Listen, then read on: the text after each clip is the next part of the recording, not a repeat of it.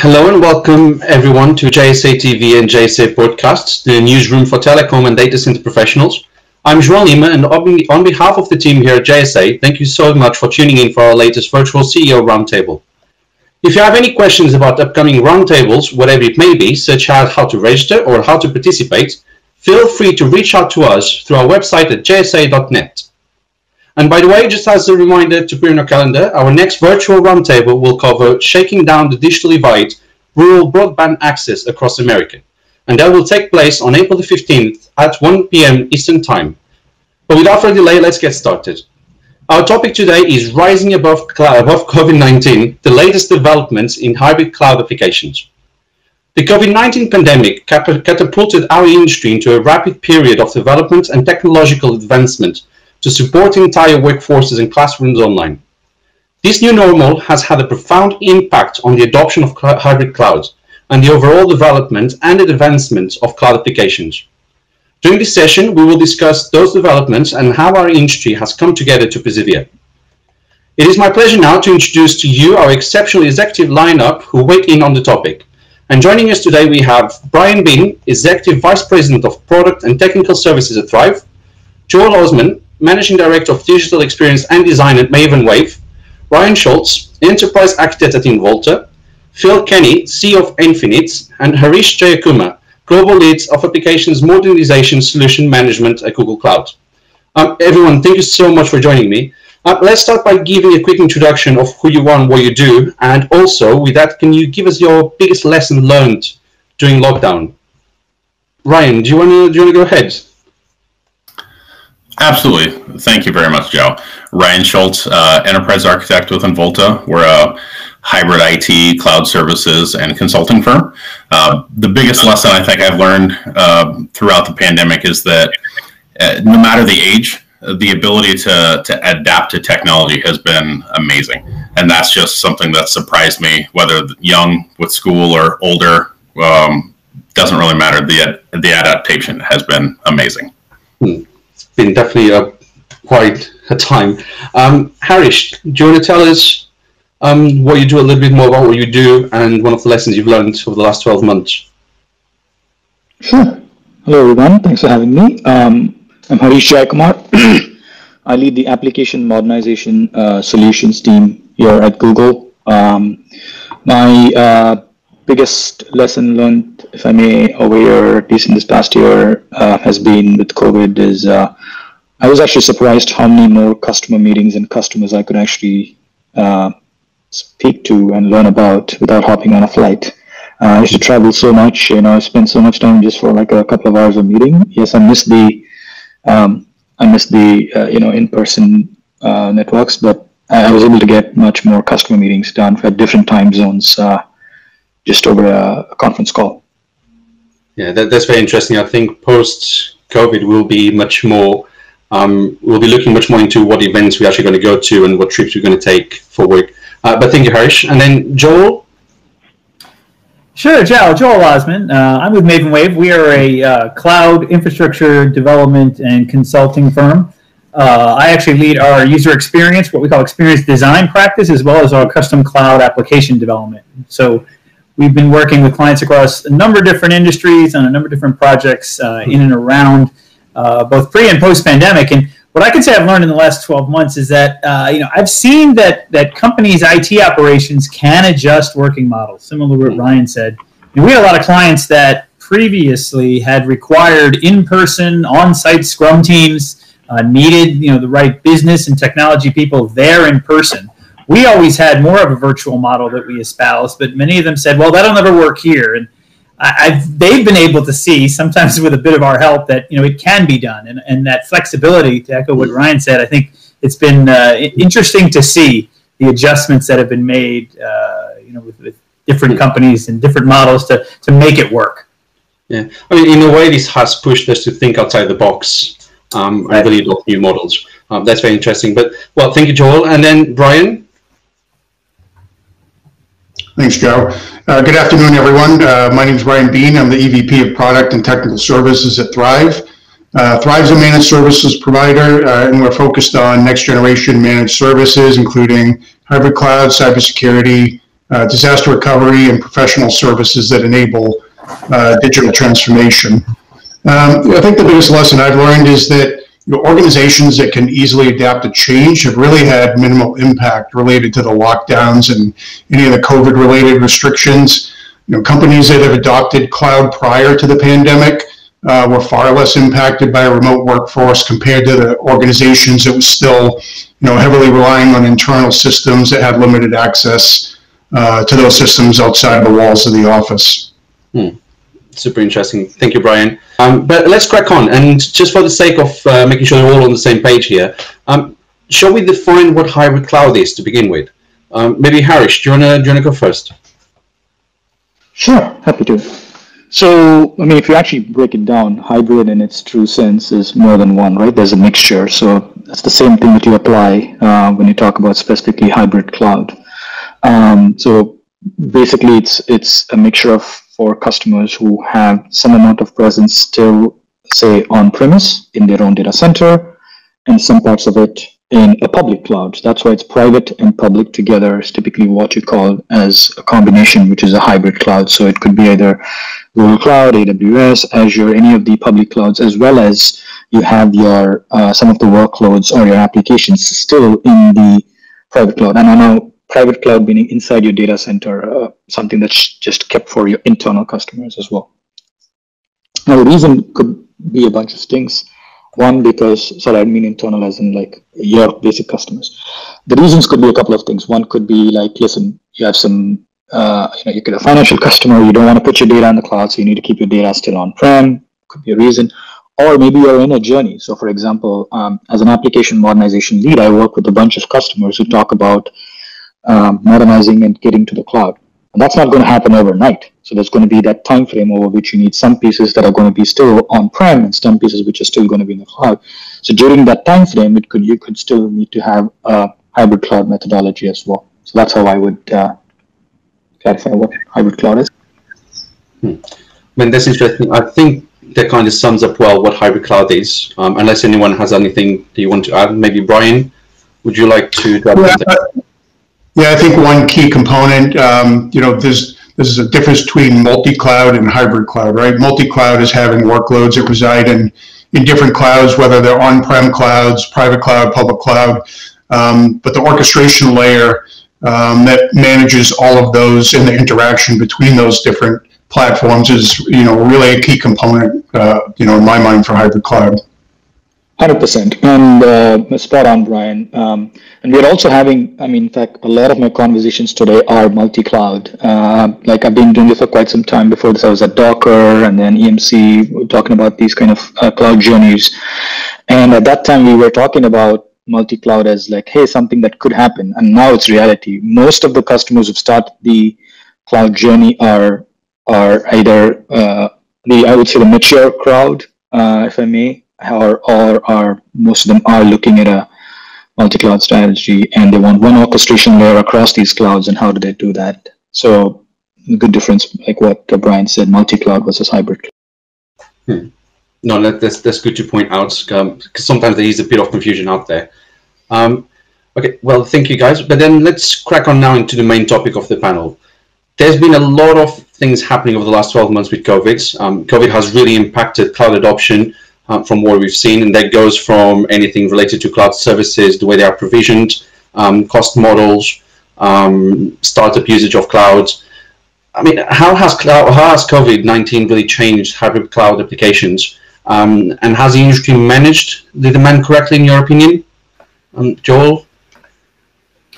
Yeah, thanks, Shao. Certainly, we've seen obviously an uptick in the adoption of remote work and collaboration tools. We do a lot of implementation and change management services around Google Workspace, which used to be called G Suite, and other tools like it. So everyone across all industries is certainly taking the opportunity to accelerate remote cloud-based collaboration work. So we're seeing that. On the cloud-based development front, you see different things in different industries from the pandemic. We've seen slowdown into certain project initiatives, mainly due to uncertain revenue or budget cycles. Things put on hold while we try to work our way through some of the pandemic-related issues. But We've also seen spikes in other industries in certain solutions. For example, telehealth. We've been doing a lot, and I'm sure others are accelerating plans around telehealth, and some of the relaxing of some of the government restrictions regarding access to telehealth has really moved up the timeframes, if you will, of a lot of healthcare providers and other specialists there in terms of how they're going to provide technology-driven telehealth and telehealth-related solutions. We've also seen a lot in state and local government. They're all wrestling with whether it's unemployment systems or getting people back to work. There's a number of opportunities where the rapid development cycles that associated with cloud development really lend themselves to these type of tactical emergency projects that a lot of state and local governments are trying to come on board. And then lastly, just we've seen some e-commerce, right? Everyone's starting to figure out how are they going to digitally transform their business. And while it was something that I would say almost every company was looking at pre-pandemic, it's very much accelerated. If we hadn't gone digital, if we hadn't looked to be flexible and utilize cloud computing to do more in this time frame, we certainly are looking at it now because it's not so much for competitive advantage. It's for staying alive and serving our customers where they're at. So like I said, there's been some ups and downs, if you will, relative to different industries, different types of solutions. But I would say there's just been a generally accelerated pace towards this digitization, if you will, of how businesses get run. And that lends itself to the flexibility that come with hybrid and multi-cloud solutions. So it's almost like the story in our mind has been accelerated and cranked up at a relative rapid pace, more around business survival than around competitive advantage. Although, those advantages are still there, right? Long term, the investments we're seeing around these solutions are certainly going to pay off long term, but there's been an urgency that I think, from a business standpoint, the pandemic has certainly accelerated for a lot of the clients that we talk to in those particular industries where it's most relevant. I mean, that's very interesting. There's a recent McKinsey study as well that really shows that adoption or digitalization of services and consumption of digital services has speeded up by about 3 to 7 years. So, I mean, in the space of 12 months, we've gone into the future. We are in 2028 now when it comes to digital.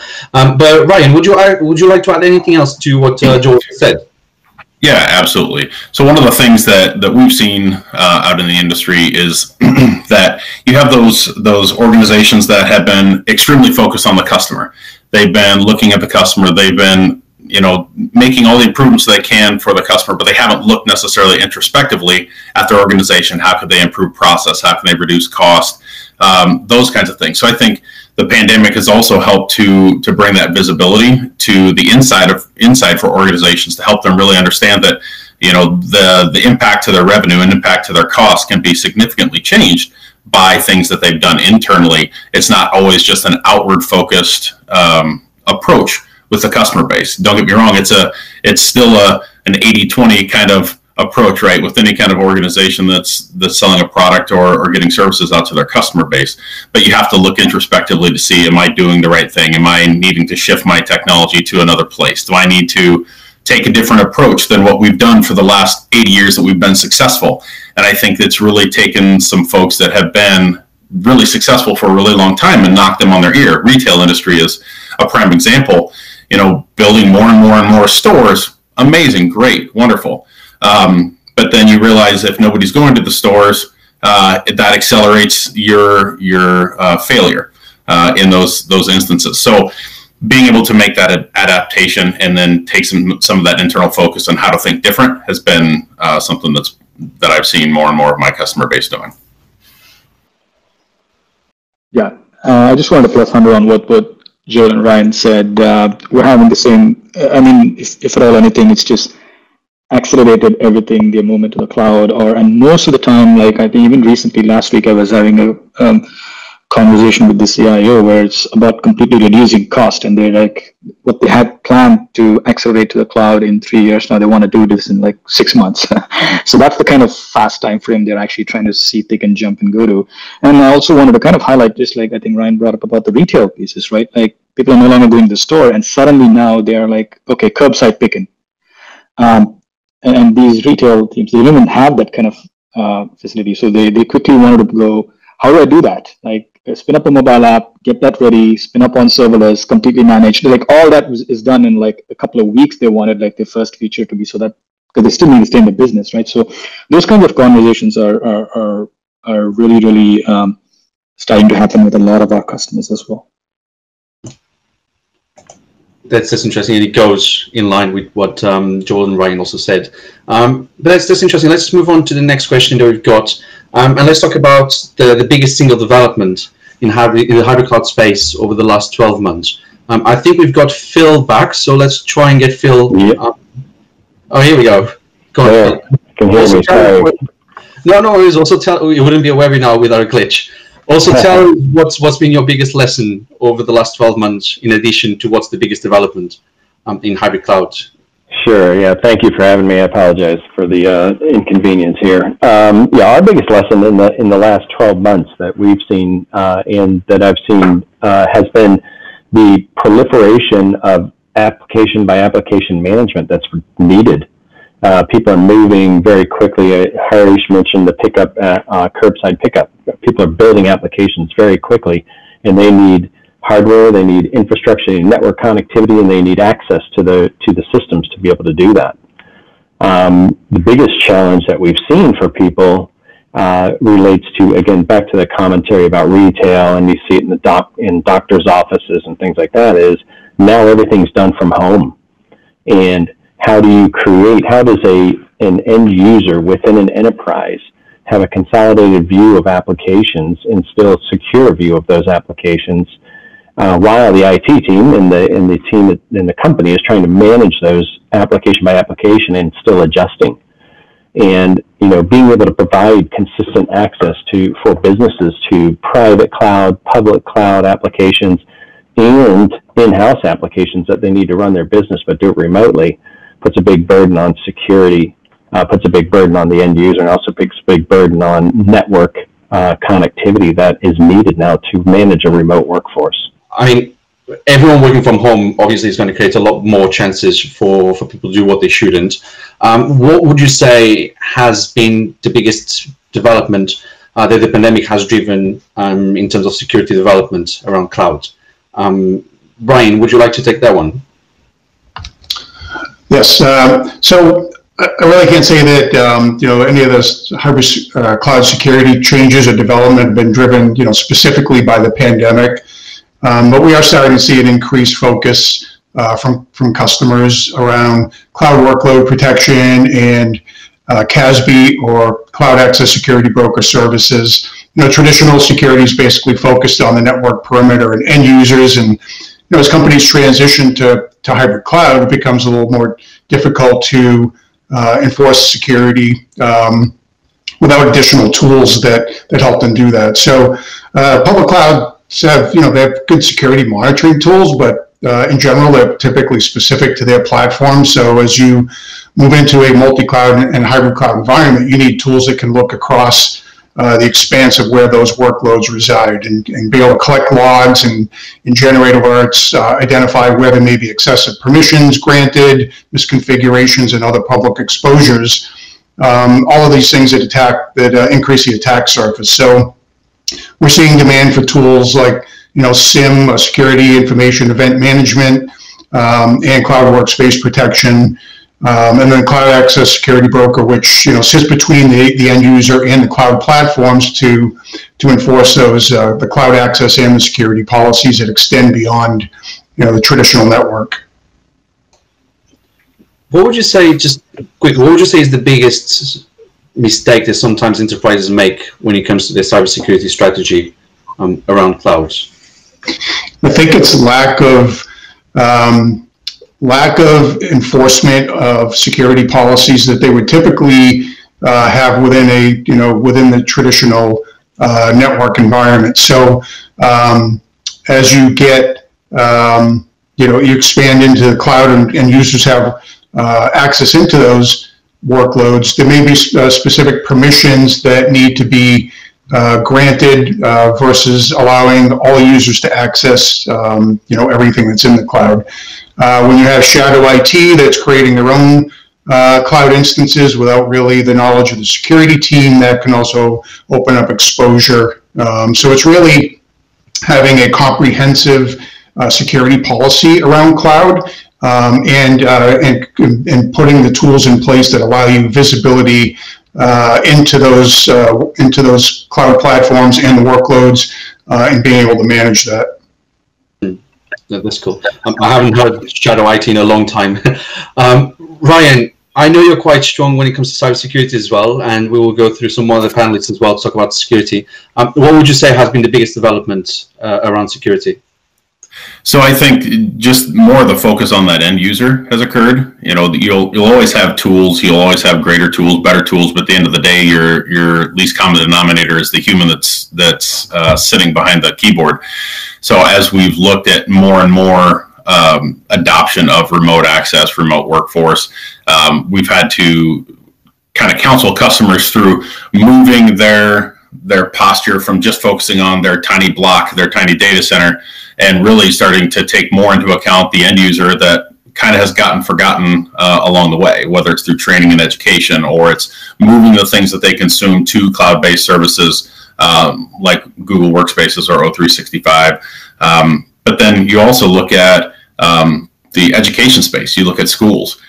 You know, I've been impressed with how we've been able to rapidly adjust and adapt to giving an 8-year-old a laptop and taking home, and they have to remember now usernames and passwords and be more concerned about security and really making changes there. So I think some of the biggest shifts that I've seen, you know, the tools have gotten better, but our education levels have increased significantly across the board for all the consumers in the space. It's been, again, back to my original comment when we started, super impressive at the adaptation capabilities that I've seen across the organization or across the It's probably one of the few positive things coming out of everything that we're living.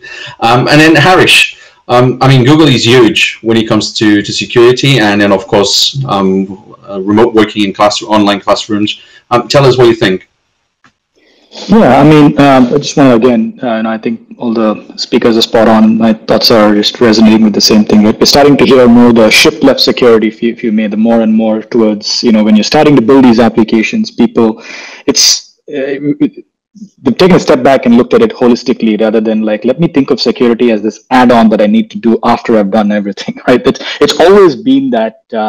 I think somebody tweeted yesterday, and I really liked what they actually said about this, is like, we need to move away from thinking about adding security to being like, it just being as part of you building your application. So we're seeing more and more conversations when you go on the developer side is this whole concept of shift left security on like, how can I add security and compliance as I'm writing my application itself without even having to think about it? Because that's the only way to get that tight lock, good security over there, right? And as you rightly said, Google's like, super takes this very, very seriously. So like, even for us, you know, having to go inside an office, those are the kind of changes I'm seeing. Like, I'm actually really impressed with how we as humans we've adapted to all these changes. It's just amazing.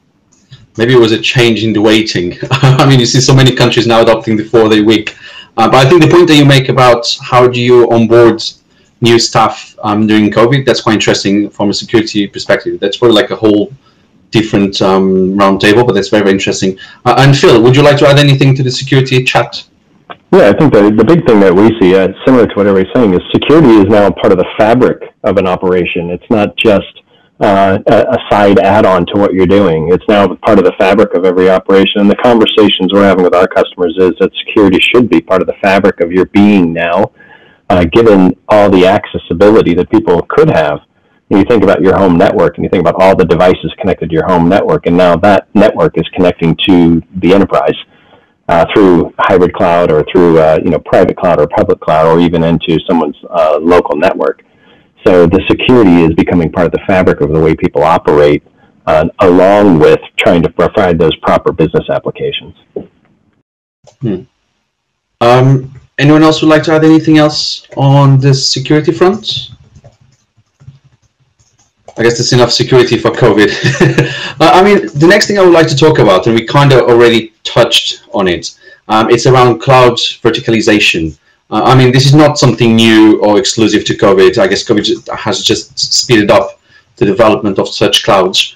So we are talking about clouds, for example, for financial services, e-health, as you guys mentioned, e-commerce, gaming, which is a huge new vertical, not new, but a huge vertical, developing even sub-verticals within itself. I mean, how have things changed over the last 12 months around cloud verticalization? And maybe, Phil, let me come back to you on that one. Sorry, Harish. Sorry. With the vertical solutions, right? Yeah. Yeah. So I think it's, I think I just want to maybe highlight some of the things that the folks before me talked about each of this is, right? For example, let's take the retail pieces that I talked about, the pickup on the curbside, that was a huge thing. On the healthcare side, right? Again, because we have our own video conferencing, Google conferencing solution, a lot of how do we actually make sure that we help both the patient side and the doctor side, really connect using our video conferencing. That's been huge over the last year. And we've actually taken it up a notch. It's not only just about these virtual visits that you can just do, but also how can we make sure that most of these medical services are actually available to both the patients and the doctor as well. The ability for a doctor to be able to easily collect information about the patient securely and their symptoms, and also put them in a medical record also securely, and they can try to monitor the patient over time. Now, this is one thing which, because there's always been something that requires, like, you have to go to the office, wait in first room for 30 minutes, then go to the next room and wait for 30 minutes, and then you go to it. So a lot of positive feedback as well in terms of how they've been able to do that. And then if I was to talk on the government side, as most of you know recently, how the employment benefits in NYC, that the systems were like old legacy mainframe systems. So we worked with a bunch of them over, I think like it was around 2 weeks and over weekends, and how they were able to quickly ensure that all the people are actually getting their employment benefits as well. So you see in each vertical, there's like strong innovation that's happening, that's being driven. So those are the things that I've been seeing that's been happening over this. That's interesting. Yeah. I think maybe there's also been more understanding on how to use the different clouds and even how you power different services. I mean, in Europe, one thing that we've experienced a lot was the rationing of cloud services and bandwidth to make sure that the services could cope. So, for example, I think even Google and Netflix, you reduced traffic by about 25%, so the healthcare services could have enough bandwidth to carry on. So I think verticalization is a huge topic. Joel, would you like to add something? Yeah, I was going to say too, around compliance and reporting, and there's certain attributes. You look at the flexibility of cloud-based solutions, and it's terrific, right? You can do almost anything in a ridiculously shorter period of time than you would on-prem. But what ends up happening is, well, wait a minute, I need, for example, HIPAA compliance in the healthcare space, or I have very specific reporting needs in the government or financial services space, or I need to be doing consent monitoring, back to healthcare again. So there are very verticalized solutions that you could build, if you will, on top of core cloud components. But as the cloud providers move their way up these vertical stacks, you're seeing more and more vertical type solutions. I mean, we're talking about Google. Google has a healthcare API that is specifically focused on how I set up consent and manage data. We're doing a lot with chat and voice bot development. And, is your chat bot development tool HIPAA compliant? So what we're starting to see is a march up the stack, if you will, in that it's not just about virtual VMs and bandwidth. It's now, can I really bring these verticalized specific solutions and bring pieces of, out of the cloud that are whether serverless or server-based that have more of the core functionality that I need from a compliance and reporting standpoint, then I can just put my differentiation on top of it. So we're seeing that. I think all of the cloud providers, everyone's running to see if they can do that and raise the stakes in the stack, if you will. I think that's a really good point that you raise, especially around cloud compliance. Phil, would you like to go next and give us your thoughts?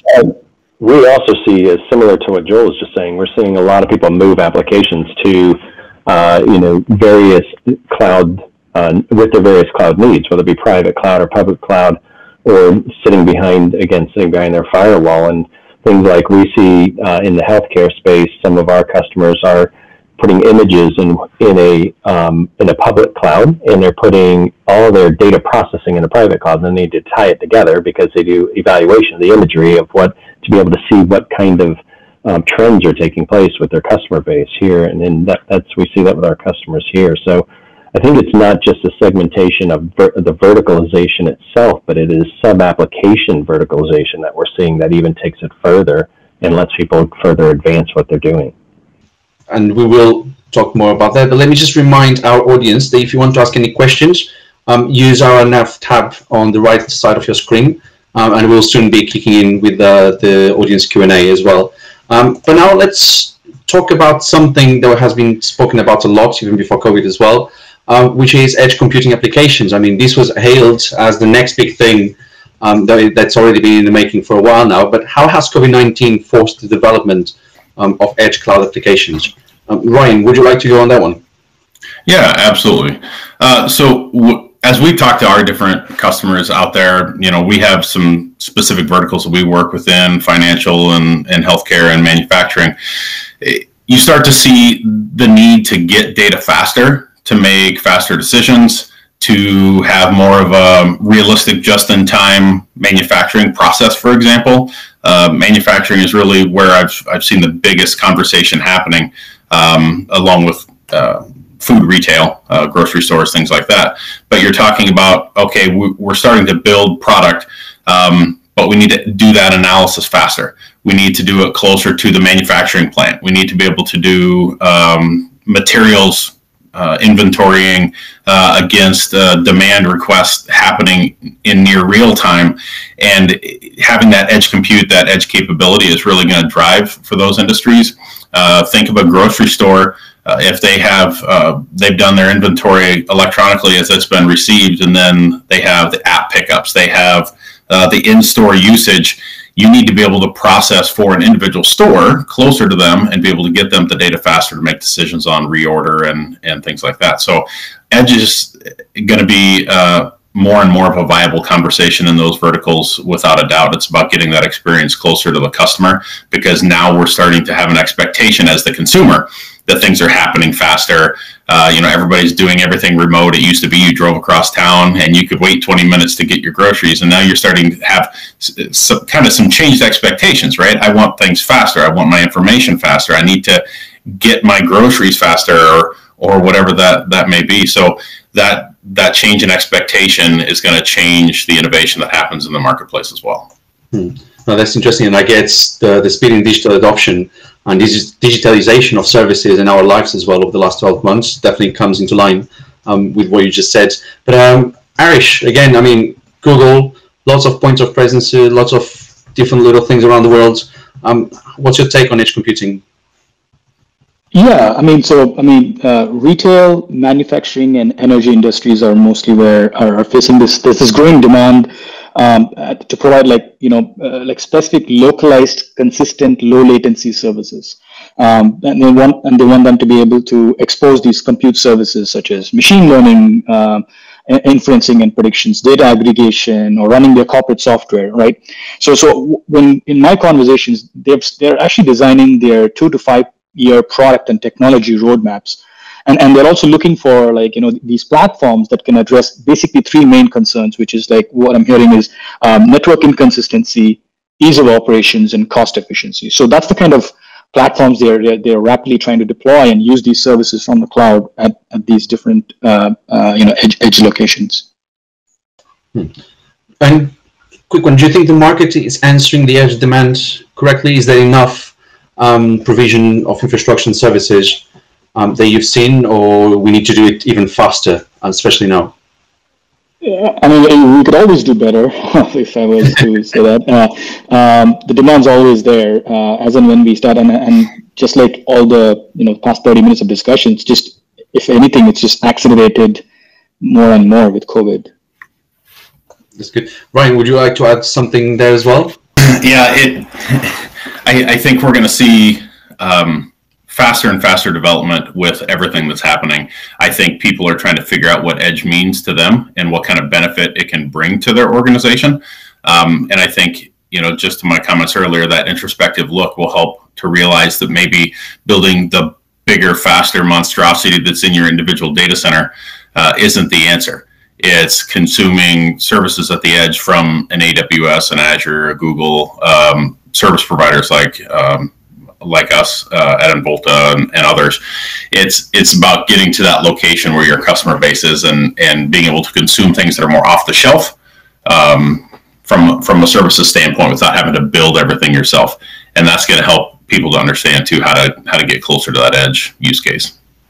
No, that sounds good. And I mean, edge is only one of the things that's happening in our marketplace. There's a lot of different and new technologies coming into place. Let's look into the future, even beyond COVID. COVID is going to speed everything up, but what's next? I mean, there's a lot of things that we're seeing coming out that will effectively retransform once again the hybrid cloud application game. I mean, you can talk about pretty much anything here, from serverless computing, automated cloud orchestration, cloud containers. There's so many things that we can pick up. So maybe let's go around and see what everyone thinks. Joel, I'm going to put you on the spot and get you to start. Yeah, Joe, that's a good point. I mean, we've talked a lot about the the forced digitization that the pandemic has certain industries, certain companies have been forced into cloud-based, very flexible environments. There's another path here that is less directly impacted by the pandemic, but that we're seeing as well that speaks to the future, and it's about these waves of change. We see a lot of clients now who are very focused on infrastructure right now, like just get my virtual machines from the data center to the cloud, or get me out of the data center altogether. So a lot of data center takeout type of work. How can I reduce and manage costs long term getting out of the data center? What are the tools and technologies that are evolving? And you mentioned serverless, microservices. There are certain things out there that enable you to rethink how your applications are built to prepare them for a hybrid cloud, multi-cloud type environment. And so we're seeing a lot of that as a phase 2 once I've sorted out my infrastructure costs.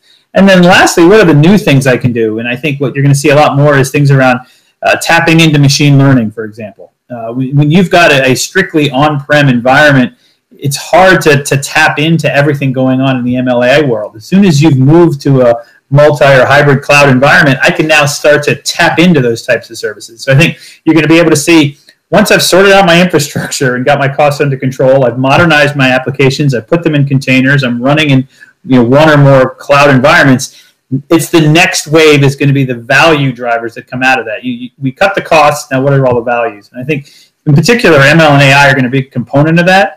But it's really going to give you a chance as well to reevaluate your entire digital experience. And so that's where the intersection of forced digitization and this longer-term digitization are all going to come together.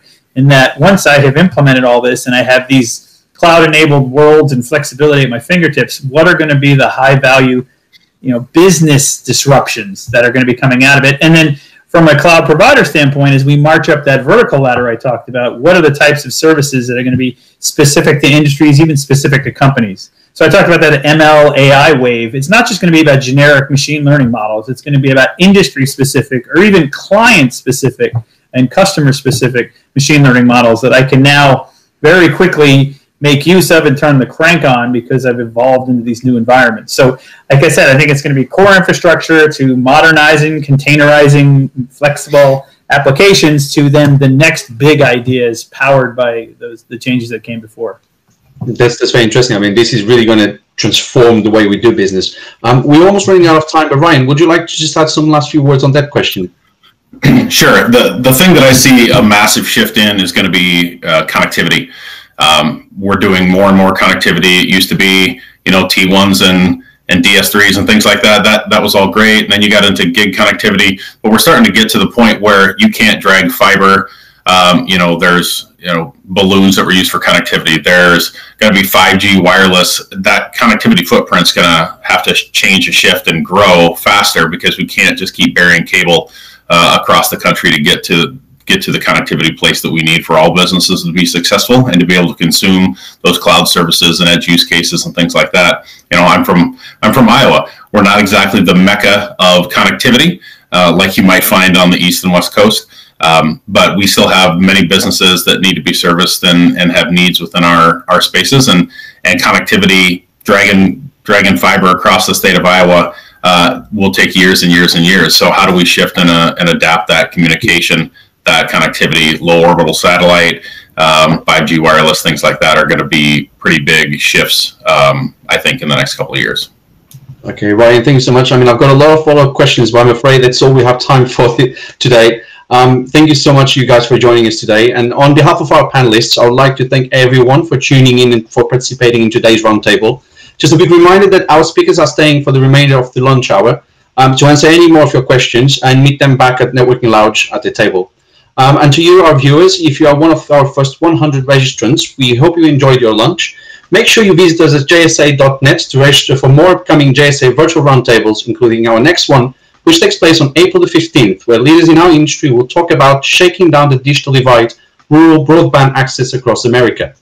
And that's a wrap from us. Look out for the playback of today's roundtable coming soon to JSA TV and JSA podcasts on YouTube, iTunes, iHeart, Spotify, and many more other places. In the meantime, see you back in the Networking Lounge, and happy networking.